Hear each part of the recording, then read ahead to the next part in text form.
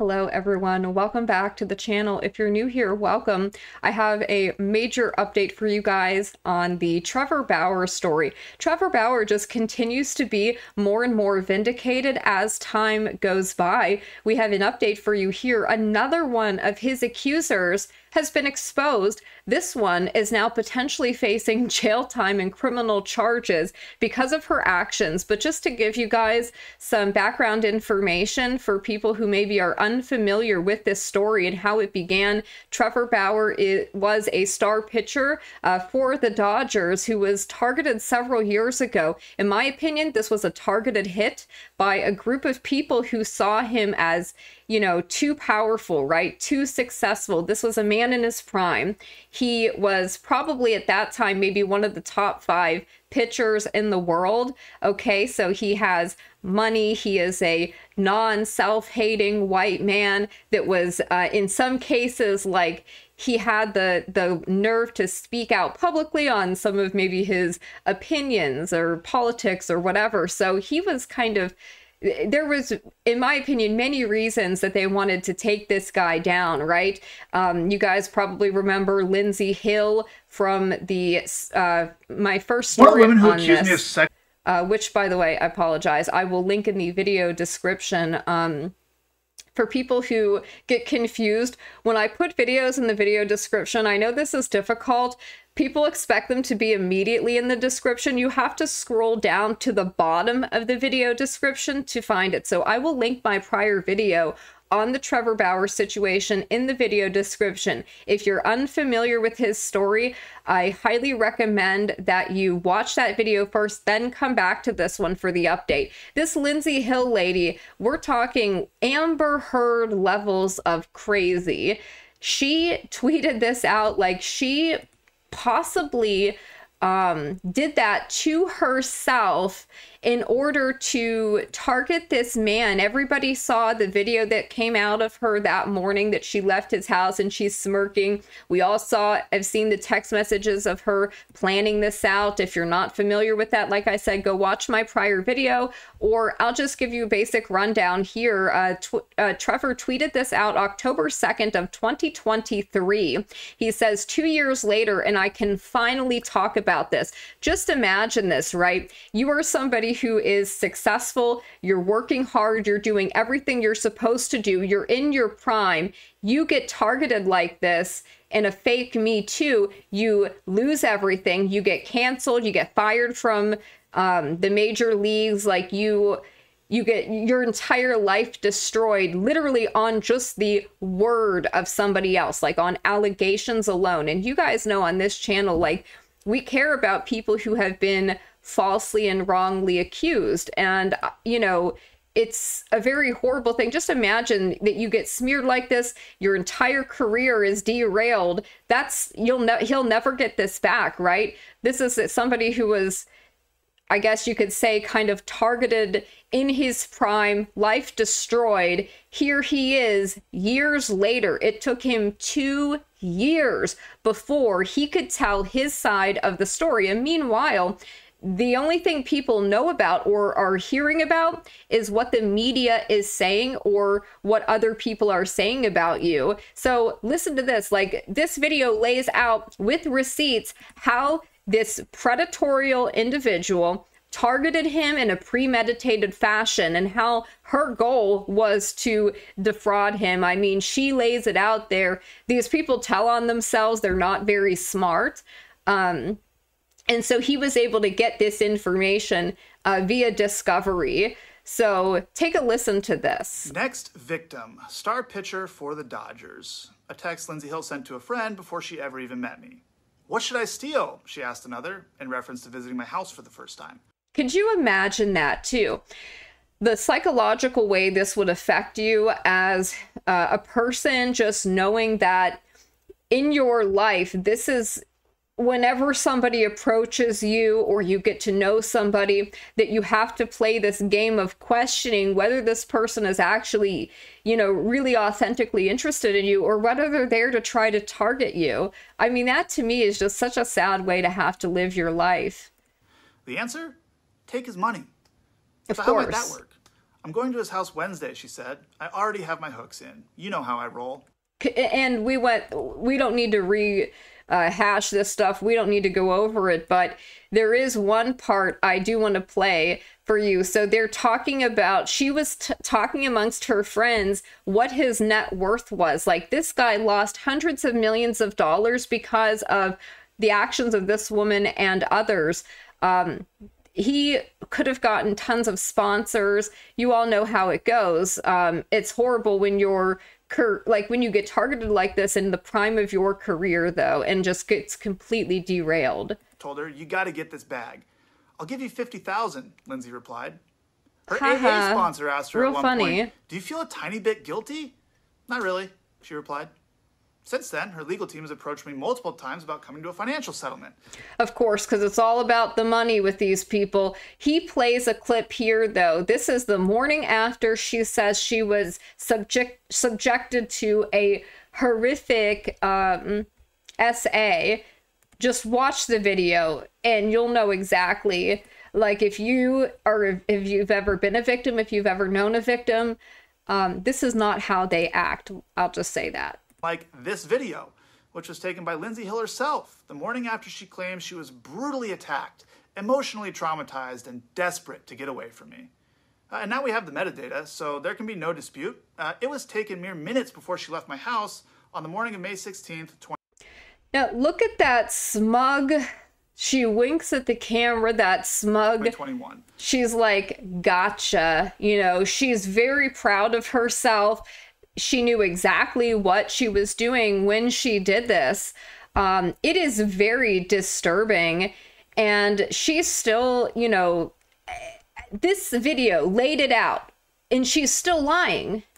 Without my knowledge or consent, of course.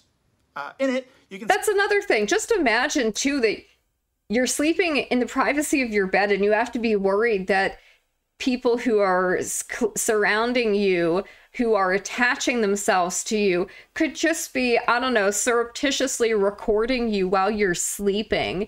Who does that? And that smug look she had on her face, too, that smug, self-satisfied, oh, she thought she was real smart. At that moment, she was high on life, right? This is the narcissist in its glory, of thinking that they have just pulled the wool over somebody, or they've just gotten away with something very clever, and they're very proud of themselves, and they feel the need to capture the moment, right? To, like, she felt the need to record this highly incriminating video, and probably without this video, he, you know, may have had problems proving that she was lying. I mean, again, Amber Heard levels of insanity. And so now I want to give an update to the situation. Actually, before I do the update, let me go back to the browser real quick just to show you that she is still lying. She's still this video is from March 18th of 2024. This woman, they settled. She and Bauer settled. He never admitted to anything that he didn't do, and I don't believe he had to pay her anything. I think the way the settlement worked was maybe legal fees were paid, but in any case, she got paid out by the insurance company, though, for like $300 million, again, for something that it didn't happen according to a court. But listen to her and the way that she talks. All right, we're not going to get into a 4-minute materially false little YouTube video. It's funny that she used that phrase, materially false, because that's what a judge said about her and her claims. That was the determination. They determined that what she said was materially false. So I found that interesting and misleading, materially misleading. That looked like it was edited with the skills of a 5th grader. Not really. I mean, it's edited just kind of like how any other content creator edits their video. It wasn't particularly bad. I mean, I don't really know what she's talking about. It doesn't look like a 5th grader put that video together to me. We're going to break down why no MLB team is signing Trevor Bauer. Oh, are we? And just imagine this face, that having to deal with this vile person. And this is a sick person. I don't mind saying this. Like, I don't like to put people down or say unnice things about people. You guys know that. But you are looking at a grade A predator who is trying to continue the lie after being exposed. I would have more respect for her if she just outright said, yes, I concocted this elaborate scheme to get the bag and I fumbled it. You know, I apologize. Like, I'd have more respect for her, but she's still trying to go with this lie. Can you imagine that? No one is signing him. So it's almost like the conservative media who attacked me, they thought they knew better than, you know, a neutral arbitrator who heard all the evidence from different. Okay, a neutral arbiter heard the evidence, though, that you had, and Trevor Bauer has not been charged with anything. So I'm not really sure what she's trying to convince people of here. Women. They thought they knew better than that. They thought they knew better than the top lawyers that were brought in, like Maura Penza, who brought down Keith Raniere and Nixium. Again, not relevant, though. Like, she'll bring up a bunch of irrelevant things, try to string this together to continue to try to gaslight. And just listening to her, you can tell this is somebody who is very bitter and very angry. And they thought they knew better than the investigators who went through Trevor's life for 10 months with multiple women. Just huge shout out to them first. So let's just... Okay, and none of those investigators have criminally charged Trevor Bauer with anything. I can't even listen to her go on anymore. But let's go ahead and go to the update to another accuser who, by the way, she mentions in this video where she's trying to still pretend that this was a thing. She mentions this other accuser who has just been charged with fraud. One of the women who accused me of sexual assault. So let's go ahead and listen to the update video here from Trevor Bauer. This was just put out recently. Just got indicted for committing felony fraud against me. So one of his accusers is already being indicted for felony fraud. Now, they decided not to charge Lindsay Hill. I believe she should be charged. I think she should face criminal charges in the same way this other woman was, but for whatever reason, she should thank her lucky stars. She was somehow escaped accountability for her actions. One of the women who accused me of... Okay, so going back to this, we'll let Trevor set it up for us. Let me catch up to speed. In the last 3 years, 2 women have taken legal action against me. Lindsay Hill started all of this. You may remember her from this video as the girl who set me up and lied to the world in an attempt to take my money. Well, today, the only other one... With the narcissistic smirk. I mean, that just is so telling. And I love that we have that. She couldn't help but self-snitch. She had to. Her narcissism, the ego, demanded that in that moment she was feeling triumphant that she documented. I mean, how embarrassing. Darcy Adana Esimonu has been criminally indicted for committing felony fraud against me and another man. So now she's facing up to 16 years in prison. Her claims are even more absurd than Lindsay's were. So here's some of the details. And I'll just give a warning before... Well, we're gonna do a little cut here to give a little warning to people. What you're about to listen to is insane on multiple levels. I'll give a little trigger warning. It is highly disturbing. And yes, this is a thing. People need to understand that women can, of course, be predators too. Just because their looks can be deceiving, it does not mean that a woman can't have a criminal mind with criminal intent.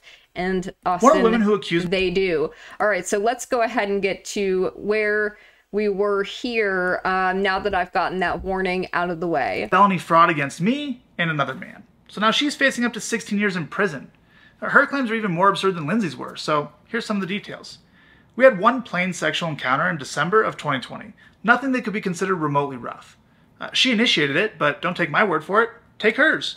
This is a picture and text message she sent me the next morning explaining why she came on to me. And very, very disturbing too, by the way. If you actually pause, you can watch this video on Trevor Bauer's YouTube channel. You can also, I believe it's also up on his Twitter. Take the time to actually read it. It is very, very disturbing. Months afterwards, she repeatedly requested to sleep with me again. For example, this text from January 7th, 2021. At one point, she even requested a sample of my sperm so she could have my child whenever she wanted to in the future. Okay, Trevor, and this is where I have to tell you, sir, that should have been a red flag to you. Trevor, and well, like I said, he does not deserve the false accusations and things that have happened to him. Certainly, he doesn't deserve that. But where he did make a mistake, in my opinion, is the lack of discernment about the people you're allowing in your life that you're getting involved with. And I hope that he's learned a lesson from this experience, that there were probably a lot of red flags that came up with all of these women. And I think he was willing to overlook them for whatever reason. And I hope now that he has learned a lesson from that. Now, it's hard to keep track, but she's made at least 4 7-figure demands over the last few years. More than a year after the one time we slept together, and only after Lindsay Hill made up her false allegations, Adana retained a lawyer. She then demanded $3.6 million and claimed I forced her to have an abortion, leaving her emotionally devastated and irretrievably damaged by it. But here's the thing, she never had an abortion because she was never even pregnant, and that's corroborated by her own medical records. Oh, yeah, there's that little issue. You know, it's just ridiculous.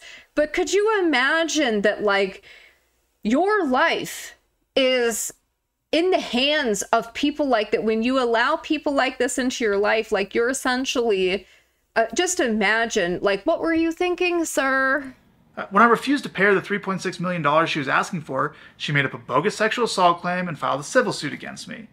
In that version of her story, she claimed, for the first time by the way, that there was non-consensual sex, but her texts from the next morning show what actually happened. Remember this text in which she explains why she came on to me? Right. She also claims that instead of an abortion, she actually had a miscarriage, but that's impossible, of course, because again, she was never even pregnant. We now have emails between her and the first 2 law firms that dropped her, in which they acknowledge they never had any evidence to support her claims, but they'll try to get my money anyway. Wow. Can you imagine? Like, lawyers, liars, I should say. My goodness. I then shared an audio recording I have in which Adana contradicts her own claims and asks me for money. In the emails, her lawyers agreed that that's insurmountable evidence, and they inform Adana that they can no longer represent her unless she can provide documentation or proof of her claims. Yeah, of course, she couldn't do that, so the law firm urged her to consult other law firms with different standards. Now, Adana has filed more than 10 police reports claiming sexual assault or harassment against other men, including at least one other professional athlete. But after the Scottsdale police completed their investigation into her claim against me, she's the one being indicted for felony fraud. And not just against me, against another man as well. She made up bogus sexual assault claims and attempted to extort him too. And it gets worse. In my lawsuit against her, we subpoenaed a witness whom she knew for relevant documents to use in our case. And when she found out, she immediately made sexual assault claims against him too. I mean, guys, we don't even need to go any further to know that these are crazy people. Like, he's dealing with psychopaths. And so I just want to go to now back to the browser here, just to the article on this. Trevor Bauer, accuser, charged with allegedly defrauding exiled pitcher after faking a pregnancy. Like, what goes through somebody's mind that they're willing to do that? It's just crazy to me. Darcy Adana Esimanu, I guess that's how you say the last name, who sued Bauer and allegedly demanded $1.6 million, was charged with one count of fraudulent schemes and artifices on Monday. Bauer and another man were listed as the alleged victims in the case weeks after a grand jury handed down the indictment. She was also charged with theft by extortion only against the other alleged victim. It's just insane. She could face more than 16 years if convicted on both charges. Fraudulent schemes and artifices is described as obtaining a benefit under false pretenses. Multiple outlets, including Fox, reported that Esimanu is the same woman who sued Bauer in Arizona in 2023, accusing him of holding a knife to her throat and choking her until she passed out. And this is the woman here, Adana. This is the other accuser who has just been charged. And again, I have to ask, sir, like, what are you doing? Where, sir, is your discernment? Now, I think he's only 33 years old, so let's cut him some slack, okay? He's a young man. He's, you know, everybody makes mistakes when they're young. Hopefully he's learned more discernment and is a little bit more, and does more vetting before just letting random people into his life, random people to get closer to him. And hopefully also he's given thoughts about his own promiscuous behavior, which I do not condone, but I do not condone people making false allegations and destroying people's lives on that. And like, the truth is coming out about this. He has not been restored. Like, he's not getting his job back. They're not bringing him back into the major leagues. He was pitching in Japan, and now he's pitching in Mexico. And this is all because he let the wrong kinds of women in his life. And that's the other thing. The quality of the women, there are better women out there. Like, there are good women out there, nice women. They may not be the most beautiful. They may not be Instagram models or whatever, but, you know, a lot of times they're still very pretty, but they're nice people. There are people out there who are not psychotic like this. And, you know, we always say, like, when something happens to somebody one time, maybe like they made a mistake, but if something's repeatedly happening to you, you're showing and exercising poor judgment. Now, I still think, though, he was the victim of a targeted takedown, and I maintain that. So either way, that is wrong and unacceptable. And I think that all of these women, and every false accuser should face criminal charges. If you try to falsely accuse somebody of something they didn't do and they could go to jail based on a lie, I think that the person making that accusation should have to spend that much time in jail that they were trying to, you know, do to somebody else. I think that that's just fair. I'm interested to know, though, what do you guys think? All right, have a good day.